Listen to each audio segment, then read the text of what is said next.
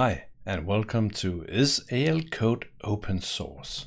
Hey, my name is Eric, and the story behind this video is a tweet from Steve Endo the other day. Let me actually show you. Here's Twitter. And Steve asked, is it accurate to say that the Business Central AL language is open source? With a link to the AL repository on GitHub. So that's a great question. Actually, a slightly complicated question. So I thought I would try to explain how things are. What is the state of the world when it comes to open source and AL? First, let's actually define one thing and define what does open source mean. Because if we go to GitHub, the Microsoft spot on GitHub, we can see that this is open at Microsoft, open source at Microsoft.com, and there's an open source.microsoft.com. And I think we can go and explore projects, and there's a bunch of stuff, and all stuff that is truly free. So in reality, the problem with open source as a terminology is that it's slightly difficult to figure out what it actually means. But let me try to rephrase it. So free software. So the idea behind like the Linux kernel, tons of these things, is that it's actually free software. You can take the source code, you can go and do your own thing with it. And depending on what open source free software license that has been applied, there might be rules about what you can do, if you can go around resell it, or if you can just, what you can do. And most of these nowadays are, there's kind of two camps. There's the BSD, MIT group of licenses that's basically said that as long as you tell where you got it from, you can do whatever you want. You can sell it, you can give it away, you can modify it, you can do whatever you want.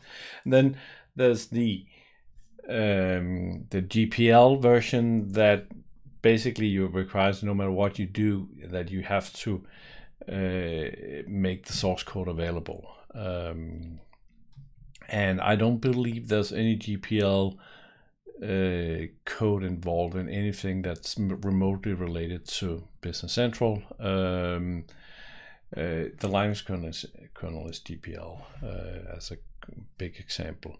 So, and here there's actually multiple examples, but let me just do one. That the new Windows terminal, let me see if I got something here. I can, trying to start this. So, you know, the new Windows terminal, where I can run PowerShell, I can run command prompts, I can run Linux shells, I can run Azure Cloud shells and stuff like that. All these, this terminal program is totally open source, and the source code is sitting on GitHub under the Microsoft under the Microsoft account. So if we go to that, and this is where the confusion starts, and we find AL. We can see that AL is sitting here, and we also got the AL apps extension. We actually also got an earlier thing. If we search for CAL, we have something called the CAL Open Library. But let's go back to AL for a second. So AL is sitting here, but the only thing that this actually is a couple of files that is stated that these are under the MIT. Oh, you can see, there we go. These are under the MIT license. So this is like the grammar file for the language syntax, meaning that I did a long time ago I did a language module for the Sublime editor to do AL, and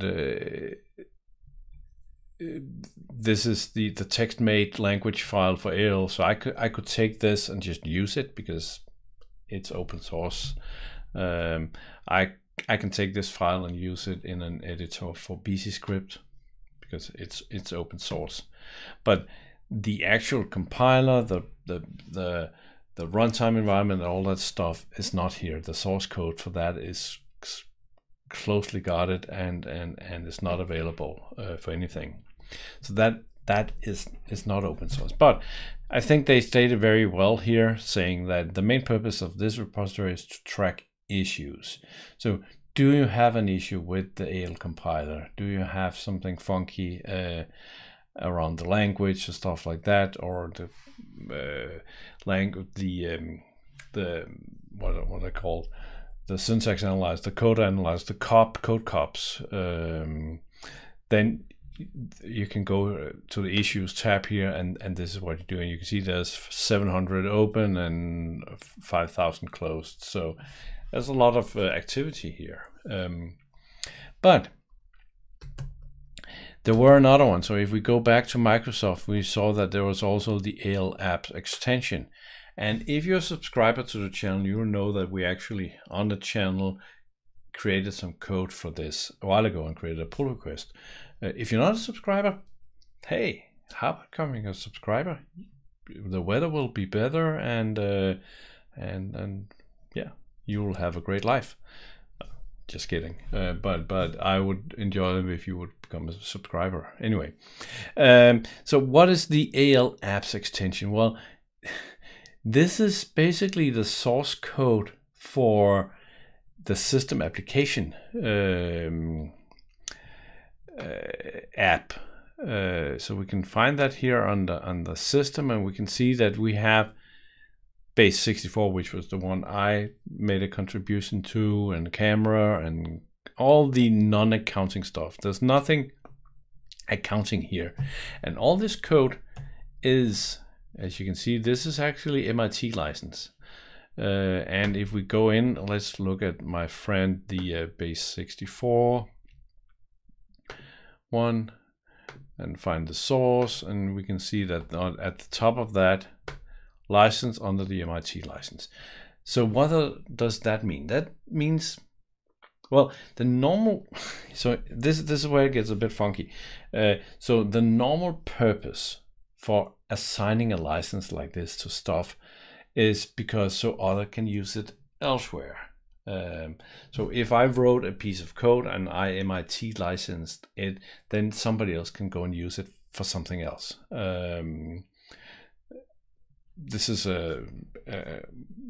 like the foundation, one of the cornerstones in all open source software, and that is great. I could take this code and go and use it nowhere, because the only place this code will work, well, there may be two places, but the only place it will work is inside Business Central. And that is certainly not an open source place.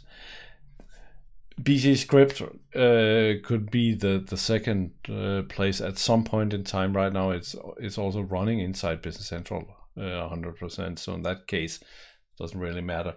But the purpose, and here's the basically, I think this is the point of the entire video coming up right now. We're almost at 9 minutes, so that's good time to put that in. The purpose of the license on this code is for you to be able to give source to Microsoft. So it's not about necessarily that Microsoft gives the source a license so you can take it. No, Microsoft puts a license on this, so you also put the same license on the stuff you contribute to Microsoft when you give it to them, so they can use it. So in reality, this is kind of reverse open source. So Microsoft is using your open source contribution in their closed sourced Business Central application. And when, in order for you to be able to make a contribution to this this repo, you have to sign the contribution license agreement, the CLA, and this is basically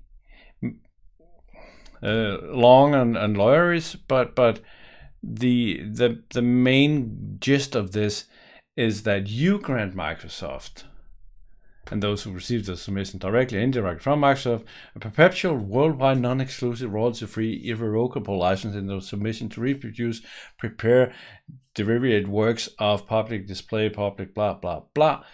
So the purpose here is that you put a open source license on the code you give to Microsoft in order for them to use it.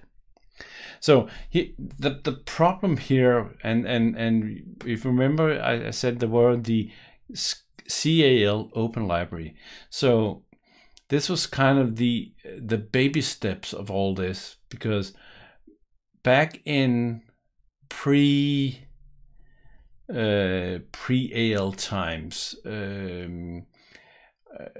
just when this was slowly getting up to speed, we had a lot of issues with .NET not being available, and we had a lot of .NET code that we couldn't access. So Microsoft made it possible here for us to contribute, and you can see these are all objects. And if we find, I think it's called 704. This guy, history, and see if there's anything older. So my initial, and this was probably not a pull request, so I initially submitted this guy for us because we needed access to memory stream, but this was in CAL and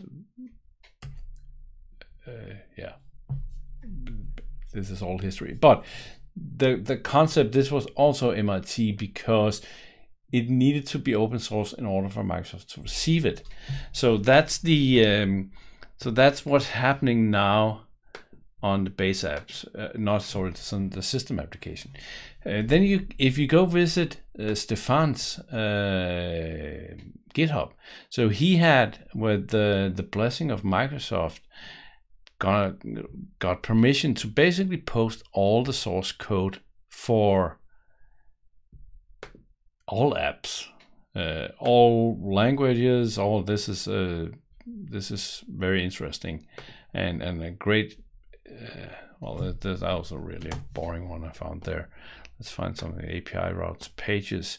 But this is open source, but this is not open source. This is still source under some sort of license, undefined, I think.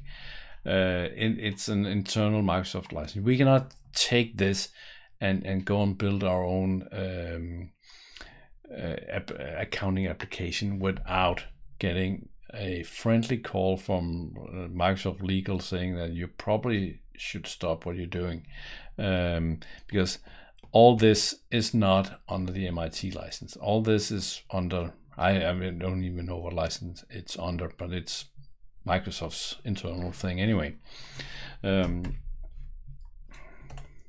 So let's not make this too long of a video. So to repeat, Microsoft puts a open source license on something in order for them to be able to receive it, not for you to be able to, yeah, of course you can take some of the code and copy out and use that in your own stuff, but that still runs on their closed source system, compiled with a closed source compiler and all that. So to go back to Steve's